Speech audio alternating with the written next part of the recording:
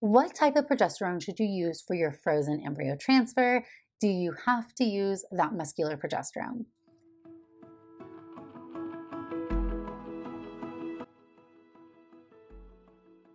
Hi friends, I'm Dr. Natalie Crawford. I'm a board-certified OBGYN and fertility doctor, and today I want to talk about embryo transfers, the different types, and the type of progesterone that you need to use. Now, this is a hot topic, and this is something that has changed. Let's all remember the field of REI is still relatively young in medicine. IVF has been around 40 years, and things have changed dramatically. So an embryo transfer is the part of the process where we are taking an embryo and putting it inside your body. That actual act is relatively easy, to be honest. It is like a pap smear. So a speculum goes in the vagina, a very small catheter is used and placed through the cervical os into the uterine cavity, and then an embryo is deposited near the top of the uterus. Now, in that process, that's the same, right? No matter how you have a transfer or what protocol you use, that process is the same. But there are a lot of different protocols and medications you can use, and this can be very confusing. A lot of this confusion comes from when IVF first started, we didn't have wonderful technology to freeze and thaw embryos.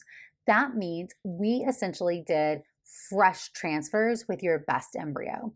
A fresh transfer is putting the embryo inside in the same cycle where you got the eggs out. Let's remember how the body works because that's going to help you understand IVF. In a normal month, you have a group of eggs that all come out of that vault inside the ovary. Brain sends out FSH, or follicle stimulating hormone, which stimulates one egg to grow. There's one egg inside each follicle.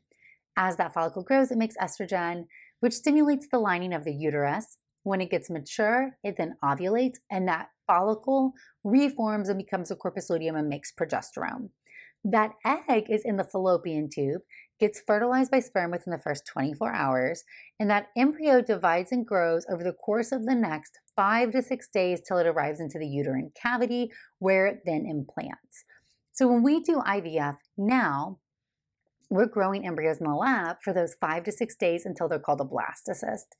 When IVF first started, though, we didn't have a way to get them to day 5 or 6, so you only could get them to day 3. Their metabolic needs change after day 3, so they need different requirements in culture, and that was a huge development once we figured that out. But what happened is you would grow these embryos inside, and then you would put it in the body a few days later, mimicking day 3 of where it would be in the fallopian tube, and then the embryo just had to hang out inside the uterus. Well, we know flat on that 50% of embryos that fertilize tend to not even make it to that blastocyst stage. So pregnancy rates were very low and people were putting in lots of embryos, and those embryos didn't survive the freeze thaw very well because we used older slow freezing technology. And so there just wasn't really great success. The day that you do the egg retrieval is essentially the day of ovulation, or consider that day 0. The embryo is then day 1, day 2, day 3. So you would put the embryo inside on day 3 if ovulation is day 0, the day of the egg retrieval. Well, once embryos started growing out into culture better, we had better rates because of selection. Some of the embryos that weren't going to make it didn't make it through the process. And then also we're timing it better with the uterus. So we're able to say, oh, this is around the stage an embryo would naturally come into the uterus, so I'm going to put it inside now. In the same timeline, freezing technique got better, felt more comfortable putting one embryo inside and saving other embryos. And also genetic testing became much more reliable. So you see great survival rates from biopsying, freezing, thawing embryos, and you're getting the ability to determine what embryo has the highest potential. So that has really driven a lot more attention to frozen embryo transfers, which a lot of us do the majority of. One, because you can synchronize the uterus and the embryo better. If you don't have an embryo ready on day 5, because some embryos are a little slow and they're not ready, they're not day 5 till day 6. Those are what day 6 embryos are. Just took it until day 6 to get to the stage it should be at day 5. But you're doing a fresh transfer, or are you just putting it in prematurely and there's some dyssynchrony? Also in fresh cycles, you have very unnatural estrogen and progesterone levels, things that are much outside the normal realm. And now we know that those high levels is what contributes to some of the adverse outcomes that we have seen in IVF cycles over time, such as growth restriction and preterm birth and babies being born small and early and overall not doing well. And this is really because of what we think of as issues with the placenta, right? If that placenta is trying to grow in an abnormal hormone environment that's really high, it might not attach in the way that we want it to, and that might lead to some of these further down the road complications. Now we know that in frozen embryo transfer cycles, we are seeing improvements because the hormone levels aren't nearly as high in some of these fetal outcomes. The classic controlled embryo cycle is not ovulating, not doing anything natural at all, and essentially overtaking the body. May use birth control pills and or Lupron to suppress. Then you grow the lining with estrogen, pills or patches or vaginal or injectable. Check that it gets thick enough, and then you start progesterone. And progesterone can be oral, vaginal, or intramuscular, not a subcutaneous shot like the other IVF medications, but an actual big shot, and it's thick, it's progesterone and oil. It's not the most fun. That's been the protocol that we've done for frozen embryo transfers for a substantial amount of time. Some advantages: it's well planned out, you know your calendar, you know when it's happening, you can schedule around things, you can really give somebody extended estrogen if they need that, you can add on Lupron if there might be some endometriosis or inflammation or something else that you're trying to control. So there are some nice aspects. Also, if you no longer ovulate, you're out of eggs, and this is the protocol for you. Now, there has long been debate, even though we grow the lining with estrogen, but there's long been debate about the type of progesterone you use and if one is better than the other. In the same light, in the most recent years, we've seen a lot of attention given to modified natural cycles. And a modified natural or a natural cycle is where the body is growing the lining by an egg making estrogen as it's growing, just like that natural cycle. Brain sends out FSH, you get an egg to grow, that egg makes estrogen and grows the lining.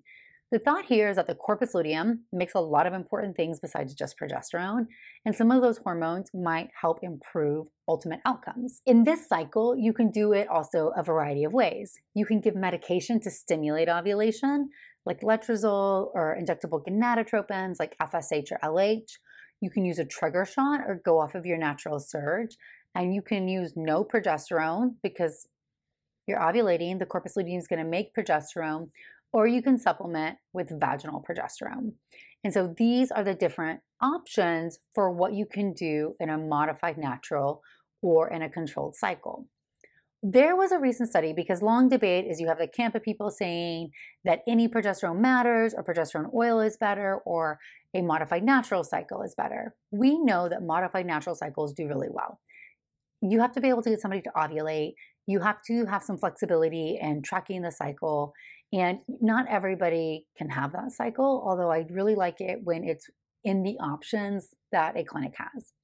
But this study looked at thousands of transfers and was looking at what had the best outcomes as far as rate of success. So in this study, over 6,000 cycles were analyzed, and in the modified natural cycle group, patients were followed to ovulate, and they were given a trigger shot. So everybody was given an HCG trigger, and they were given vaginal progesterone, either crenone or endometrin, so two different types, and their pregnancy rates were followed. So the frozen embryo transfer happened 7 days after the HCG trigger, which is pretty standard. For the programmed or the controlled cycles, this is where we're replacing all the medications. People were given estrogen in pills or patches, some given Lupron, some not given Lupron. So overall, there's a couple different groups.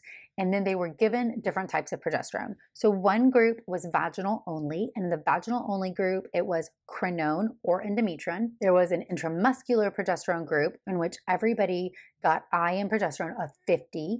And then there was a combination group where people got intramuscular progesterone every 3 days with vaginal every day. And then the transfer happened about 120 hours after the start of the progesterone, essentially the same time in both groups. And then they looked at the outcome of what happened. And so essentially, the rate of success amongst cycles that were modified natural, programmed with IM progesterone only, or programmed with IM progesterone every 3 days in vaginal, was essentially non-different, so essentially the same. There was a significant decrease in success in patients who had controlled cycles that used only vaginal progesterone. So the vaginal progesterone alone was not sufficient, and their live birth rates were markedly lower than the other groups. So to me, this study is telling us that We can use individual patient selection to determine if a modified natural or a controlled cycle is best for the patient. However, if you are not ovulating, you're not having a follicle that's making any progesterone, we need to be getting at least some intramuscular progesterone. It should be a red flag if your doctor is saying this is fine for pills or vaginal and you don't need any intramuscular if you're not ovulating.